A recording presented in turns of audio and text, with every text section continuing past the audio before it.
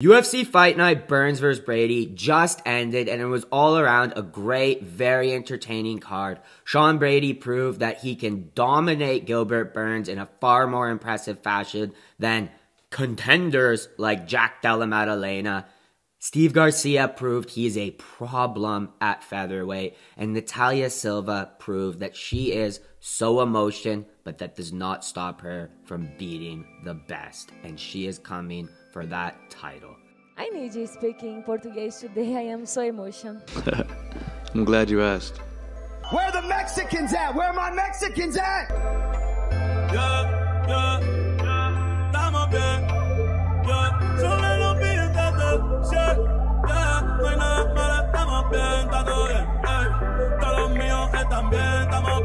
Before we get into it, I will just do a quick overview of all my picks, as well as shout out the Tapology winner. If you're only interested in particular breakdowns for specific fights, you can jump to those in the timestamp. But overall, I went 9-3. The only fights I got wrong was that tough Ramaska versus Fletcher one. Great dog win for Fletcher there.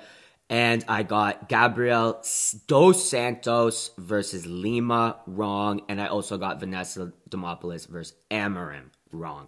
But I had two dogs cash on the card in Yanal, Ashmouz, and Chris Padilla. So my dogs always hitting, and I completely swept the main card.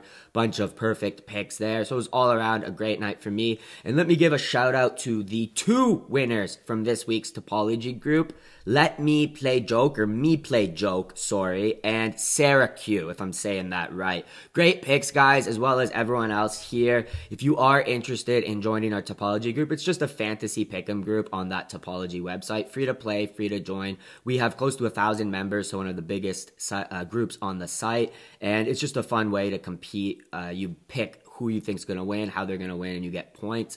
And you compete within that group as well as site-wide, and you get all sorts of like little awards and bonuses and points and stuff like that. So if you are interested in joining, you can find the link in the description of this video. You can also find the link to my live stream that I did for the event if you want to see my live reactions.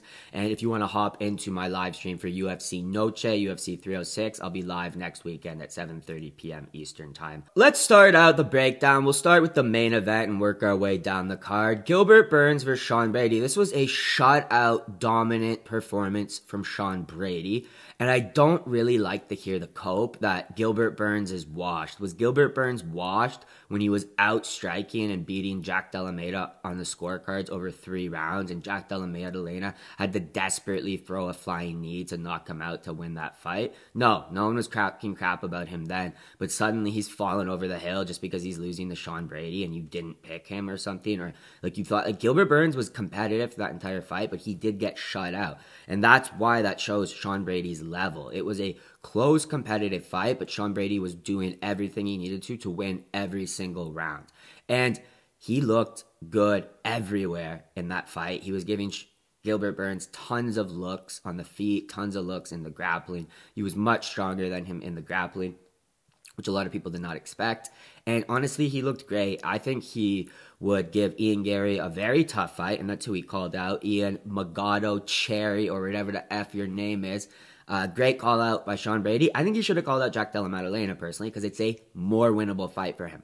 Jack Della Maddalena is not some crazy power puncher. I don't know why he has that reputation. He hasn't really finished anyone in the UFC with his hands. He wobbled Randy Brown and had to choke him out. He needed to flying knee Gilbert Burns. He couldn't hurt Kevin Holland whatsoever. Stuff like, he's not this guy. He's not the guy people say he is. Sean Brady's that guy. Sean Brady ate a flying knee off of Gilbert Burns. Sean Brady ate Gilbert Burns' biggest overhands and hooks, and Gilbert Burns can throw with heat. Sean Brady has a good chin. He folded to Belal Muhammad because he'd never lost a fight before, and he'd never been in a moment in a fight that he was getting bullied by a guy like Bully B. Belal Muhammad took little nerd Sean Brady to class, wedgied him, toughened him up, and turned him into the man he is today. Sean Brady would beat these other top contenders in Ian Gary and Jack Della Maddalena, in my personal opinion. Probably Shavkat as well. He's the real deal. He deserves the hype. He deserves that rematch with Bilal Muhammad. For real though, I'm sick and I'm not going to entertain any type of discussion that Jack Della Maddalena's win over Gilbert Burns is more impressive than Sean Brady. Sean Brady shut out Durinho Burns, 50-45 the guy, when Gilbert Burns is giving Hamza a really tough fight on the feet, when he's beating Jack Della Maddalena on the feet. Sean Brady showed levels. Sean Brady showed championship material in this fight. And the fact he only has one loss, standing TKO to the current champ, Bully B, Sean Brady has proven to me that he is a top contender. This was a great performance by him. And another person who had a great performance on the card was little Nat Silva, Natalia Silva, the most wholesome WMMA fighter in the promotion. When half these other women win a fight and celebrate, they start shaking their booty all over the place. I don't understand the subconscious impulse to feel happy as a female fighter and celebrate and want to celebrate by shaking your thing. Why don't you try hopping around, cheering, crying, screaming, flopping in between the two, laughing, smiling, frowning, sobbing, all sorts of emotion. Try being emotion, not slut. I am so emotion. Sorry. Claro. Natalia Silva is such a wholesome girl, good Christian woman as well. Very, very devout Christian.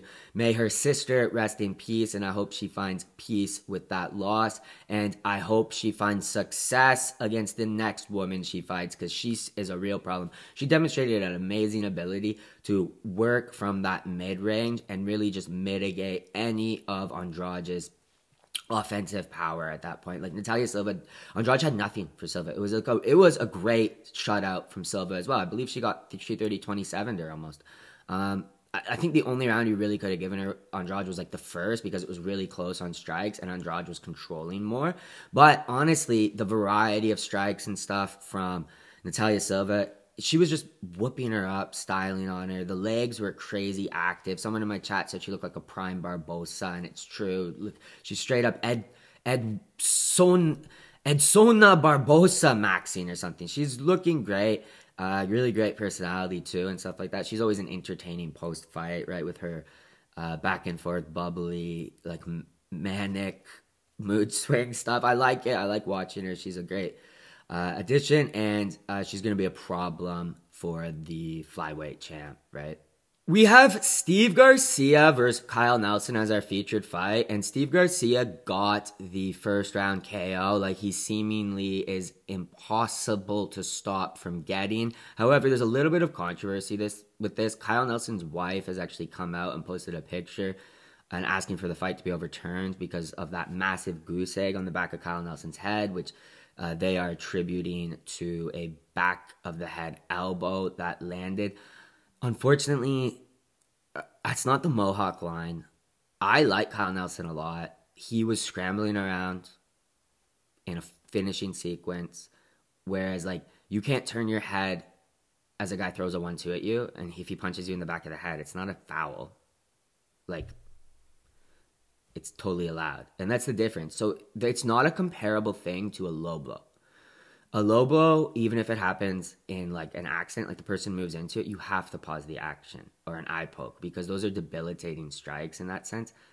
It wasn't a Mohawk line blow. It was over here. So it was technically behind that ear. I think it's a fine legal blow. And it's definitely not a blow that you should be overturning a fight for. And I like Kyle Nelson a lot. I like Steve Garcia a lot.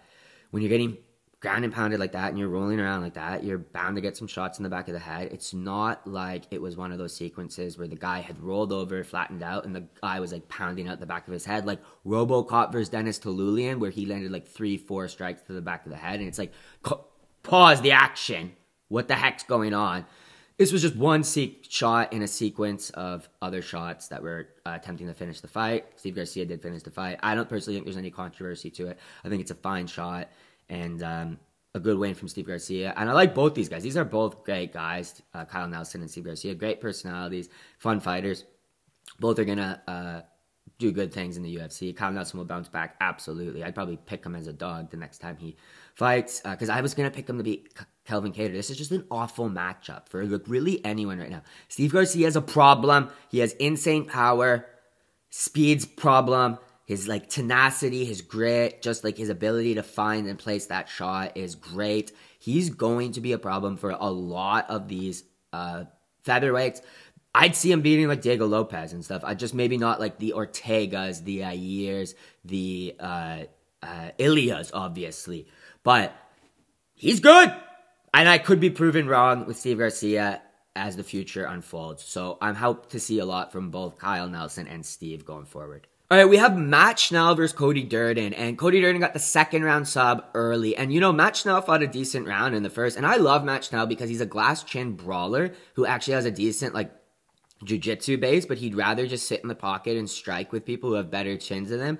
And in terms of Cody Durden, I wouldn't say Cody Durden actually has, like, better striking than him, but it was so funny because Cody Durden was just like, I'm knocking this guy out, and was coming out, throwing so many, like, haymakers, overhands, but I think by the end of that first round, he was realizing he's like, crap, like, I don't know if I'm going to be able to actually put out Schnell because you need to have good play shot to put out Schnell. It's not like he's actually like a chinny bum who'd get knocked out by bumping his chin off a door or something like that. As we can see from Durden wasn't really having the best success and even was trying to start to string together the high kick into his combos by the end of that fight.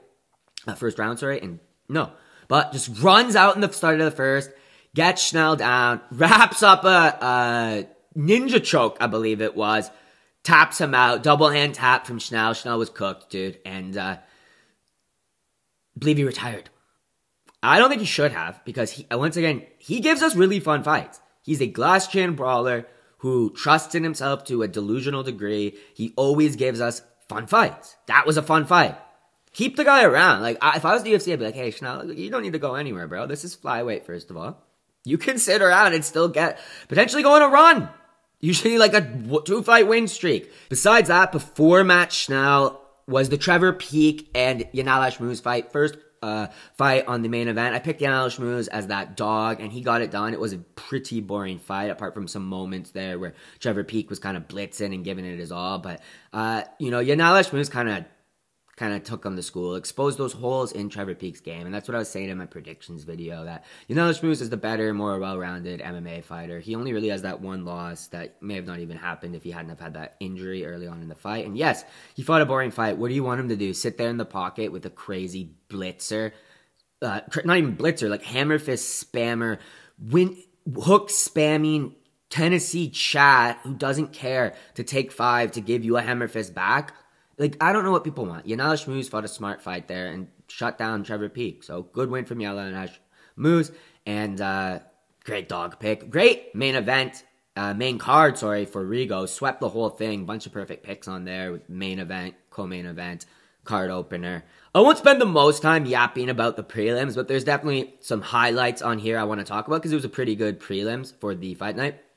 Rongzhu versus Chris Padilla was our featured prelim, and it delivered. Holy crap, did it deliver. Chris Padilla looked excellent. And as a dog, hitting for Rigo, hitting for a lot of people. I know a lot of people trusted in Chris Padilla to get that done over Rongzhu, and we were all right, man. And holy crap, I've never seen a single more effective elbow. That's the highlight of this fight. Chris Padilla landed one slashing elbow, basically, across the eye of Rongzhu in the second round it was. And the eye just 5 times its size. They had to call in the doctor, and they were like, no, like, you literally cannot see at all. Like, this is crazy. I've just never seen a more effective elbow in terms of, like, he only had to throw it once. He didn't have to, like, build up any damage, didn't have to create a cut, didn't have to wait for that cut to open up and bleed into the eye. It was just one crazy elbow, and holy crap. But Chris Padilla was actually fighting a really good fight before that. He was being very defensively aware. He had a great guard, great distance management. And both these guys were fighting a good round. Like, Rongzhu was game in that first round as well. Man, Chris Padilla just got it done as that dog. So great win from Chris. Isaac Dulgarian versus Marotte. No, yeah, see, this is a bit of a one. Like, Isaac Dulgarian was like the biggest favorite type thing, right? He was like a minus 1,000, minus whatever favorite. And fought arguably like a minus 500 or something, right? He didn't fight like crazy dominant. He didn't get the finish in the first round, but it's not like he didn't 10-8 the guy. He 10-8'd the guy. He took like one strike from Marotte in the first round, and I don't know if any in the second. He was completely dominating him. Look, total strikes. 102 to 22, significant strikes, 41 to 3. They have the stats here. 2 takedowns, that's all he needed. Bunch of control time. Yeah, it wasn't the most fun, because it's not necessarily the most fun to see a guy basically big brother a guy and not do the most damage to him, as he's just covered up on the ground, basically getting beat up. Tough guy, Marotte, but didn't have anything for Dulgarian, and Dulgarian able to get that submission in the second round. Good for him. Like, I don't think he lost any stock or anything from that. He did what he had to do. So, and it was totally dominant. He 10-8'd the guy and then finished him in the second. Felipe dos Santos versus Andre Lima. Andre Lima lost stock, in my personal opinion. This wasn't the greatest fight. The first round was pretty fun, but then it just pretty much got to this kind of like boring grapple grape and a lot of clinch control from Lima, and Felipe dos Santos just kind of gassed. And Lima is, to me, like, he's the one who's lost stock of any of the like prospects or people on this card of the winners, because he just didn't look good, and Dos Santos didn't look any better than he normally does. And Dos Santos is kind of at that level. He's like solidified himself as like, you know, kind of like an outside the rankings gatekeeper of flyweight. And Lima is struggling with this guy, struggling with Mitch Raposo before, you know, having like a split decision with Mitch Raposo. Close-ish fight, like losing that first round, and then just like not being able to really do much to Felipe dos Santos. I don't know. I'm not impressed with this Lima guy. I think he's going to lose to many of these other actual good flyweights. All right, we've got Zhayi versus Gabriel Santos. Gabriel Santos absolutely just beat the crap out of this guy. He styled on him in every possible facet of the fight game, right? Completely outstriking him on the feet in every level. Head, body, legs. Really hard strikes. He literally Sparta kicked the guy across the cage at one point. It was so sick. He switch front kicked him in the chest, and Zhayi went flying like 10 feet. It was one of the strongest front kicks I've seen. It was sick. He tried to get it off again. He dropped him with a front kick to the face at one point, and then he just decided to switch it up and be like, I'm just going to grape you and mog you, ground and pound, beat the crap out of you, right? And credit to this Zhayi guy. He's an absolute dog. Some of these Chinese guys have such heart and grit and stuff, because no matter how hard, it's not like Gabriel wasn't working the finish. He was. And he worked in multiple different ways to try to get that finish. It's just this Zhayi guy is way too tough.